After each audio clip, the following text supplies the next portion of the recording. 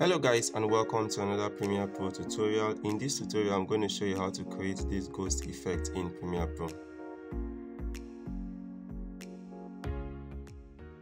So as you can see over here, I've imported a video onto my timeline that I would like to apply the ghost effect to.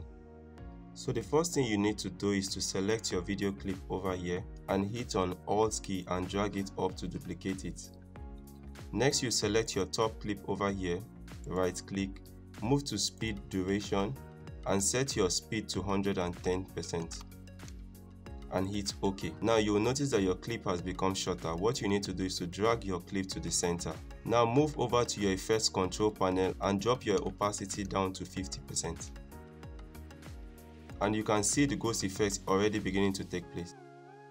Next thing you need to do is to move over to some portions where you want to cut out the top clip over here. So I'll select my razor tool here and make some cuts at the center of my top clip and select my selection tool once more, select my middle clip and take it out.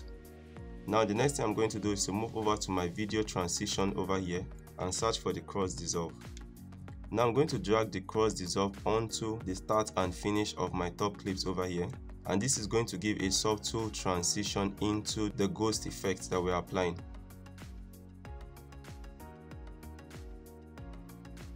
And now if we go back to the beginning and hit play, you can see what we have created over here. And that's it guys on how to create this ghost effect in Premiere Pro. I hope you found this tutorial very useful. If you did, kindly subscribe to my YouTube channel and don't forget to drop your feedbacks in the comment section. Thank you and see you guys in my next video tomorrow.